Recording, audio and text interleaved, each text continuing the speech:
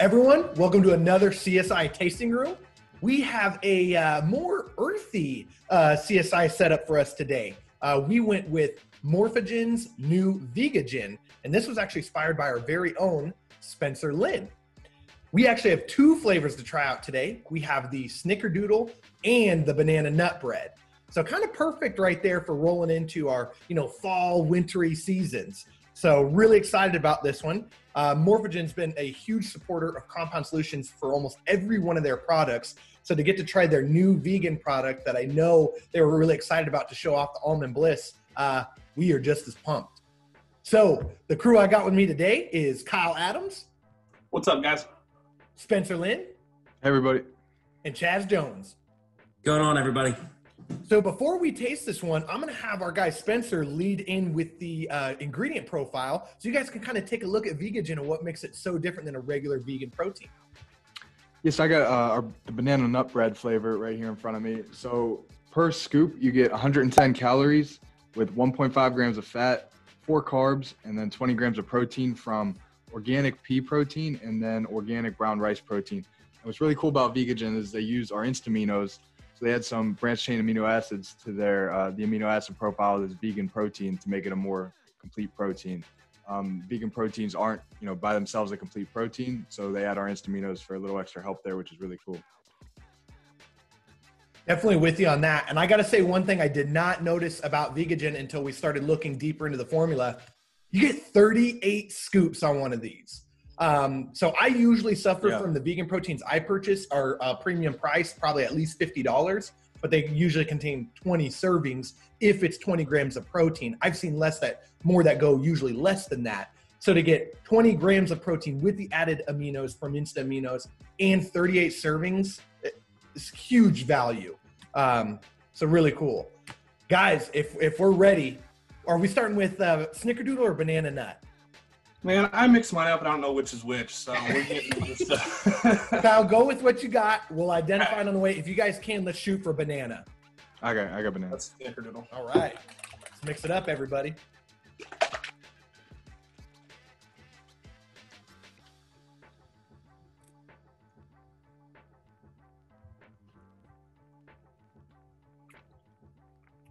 Wow. I like it. I get a banana flavor right away. Yeah, it tastes like a banana nut muffin. I was going to say that aftertaste is where you kind of get more of the banana nut bread flavor. Yeah, the bread on the aftertaste. Pretty good. Yeah, I'm usually super wary of banana products because I feel like every time I've tried one, I get a super aggressive like banana Laffy Taffy aftertaste. And this is like banana up front and then it kind of smooths its way off. I'm totally with you guys. Yeah, I agree. It's definitely a natural banana. I know what you mean by that Laffy Taffy. It's almost like a chemically banana. Mm-hmm. This isn't like that at all. I can think of some old proteins in the past I've had that are that chemical banana. It's kind of gross. But This is a very natural banana for sure. Spencer, you said he used pea protein and brown rice. Is that right? Yeah, we got organic pea protein and then organic brown rice protein. Yep. Yeah, it's so with pea protein and brown rice as well, you can get a grittiness to your vegan proteins. That's where something like like a pumpkin seed or a watermelon seed tends to be a little bit smoother. So it is kind of gritty, but it's not that bad, and the flavor is so good that it's enjoyable. So with a lot of vegan proteins, they're thin, they're gritty, they're kind of sandy. They just have a terrible mouthfeel. While this has a bit of grittiness, it's got a really good flavor. It's a lot thicker, so it's actually really enjoyable. Yeah, there is definitely a little bit of grittiness there, but it fits with the banana nut flavor. It's almost like the muffin. It makes up like the muffin portion for me. Agreed. I'm with you. You guys cool with trying the Snickerdoodle? Let's try the Snickerdoodle. Absolutely. All right, I'm going to rinse out my mouth real quick because I'm not going to lie, mine is pretty thick. Yeah, the Snickerdoodle for me mixed up thicker than the banana nut, so that's interesting. Cheers, man, that smells good. Oh, amazing. Oh, man. Wow.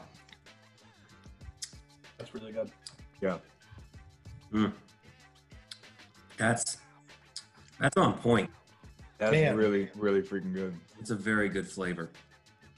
I noticed it whenever I was mixing them up, the Snickerdoodle smelled much stronger than the banana nut did.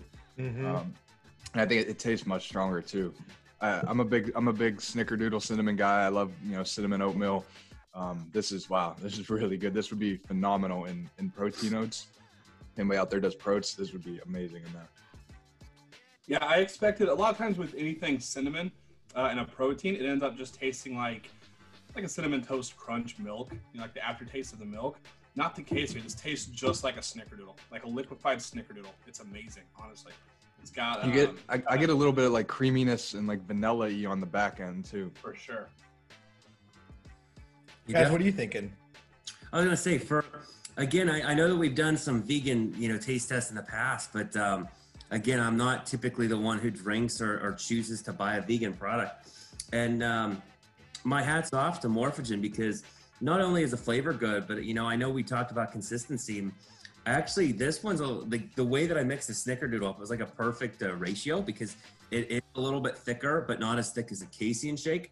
A little bit of that grittiness, kind of like you're saying, but it almost fits the profile of the flavor. And on top of it, I got to bring my inner fat kid out, man. This would be great in protein pancakes and waffles again. Oh yeah, huge. I mean, this Snickerdoodle is without a doubt my favorite cookie. It's kind of crazy to me. And it's definitely gonna be my mind playing with me, but I almost get this like even doughy sense to it, and then some of that cinnamon in there. And so I'm just trying to figure out how they kind of put this together, because it being hard to flavor already from being a vegan protein, but then you get this, dead on accuracy for the Snickerdoodle. I'm just blown away right now. And it mixed up thick for me too. And it's almost like, you can almost like chew on it as you're drinking it, but I like it. It makes it even more like a Snickerdoodle cookie, which is really cool. Man. Yeah. Shout out to Ben over at Morphogen for honestly just being innovative. So he's got a badass vegan protein we just tried. His pre-workouts are fully loaded. His Volugen, his home product, his non-stem is fully loaded. That guy spares no expense in formulation. But there's a lot of times with formulas where you just throw the kitchen sink at it. You just put 15 patent ingredients in there and call it like innovative. That's not what Ben does. Like, Ben has a very strategic idea on when he formulates, I think. And so his aren't like the kitchen sink. His are very well done, very effective.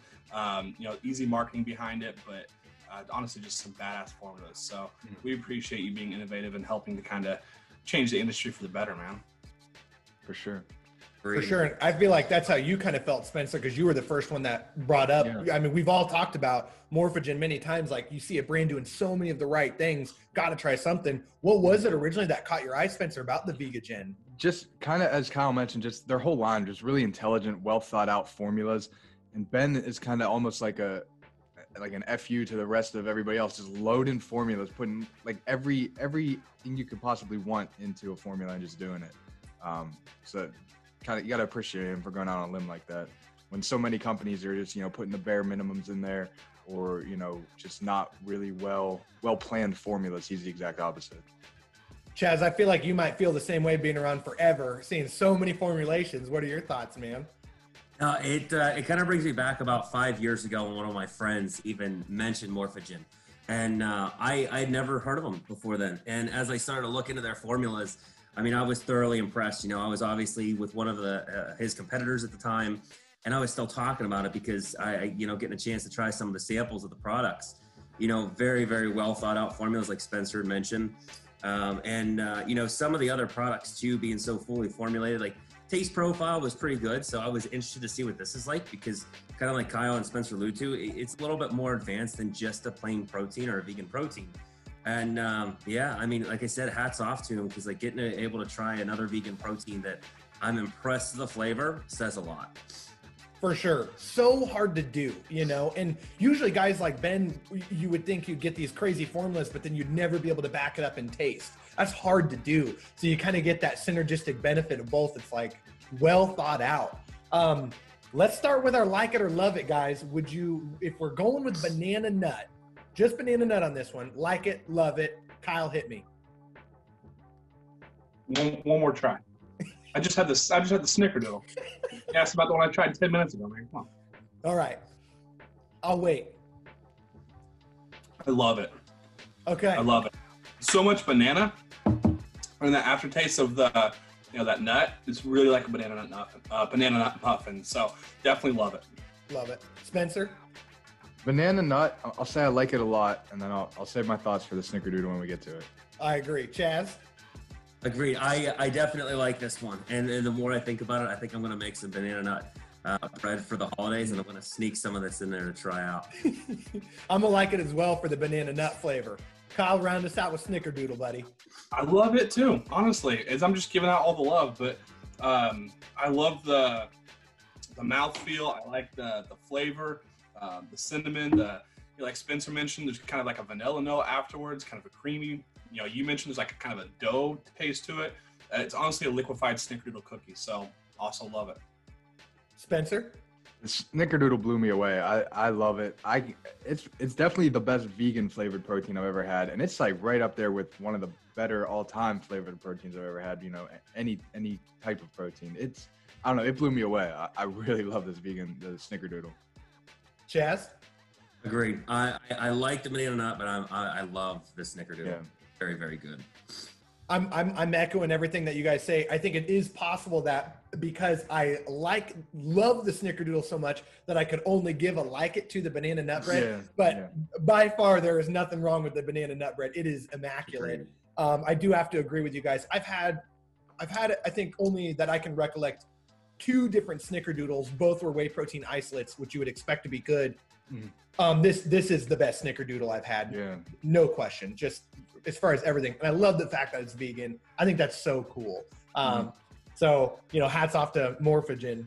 Guys, thank you so much for joining me on this one and trying out the, you know, Vegagen powered with some Insta Aminos. It was so awesome. Really appreciate it. Everyone, thank you so much for making it this far into the CSI tasting room. If you're a fan of Morphogen Ben, drop some love below, and we will see you guys on the next tasting room. See you guys. Bye, everyone.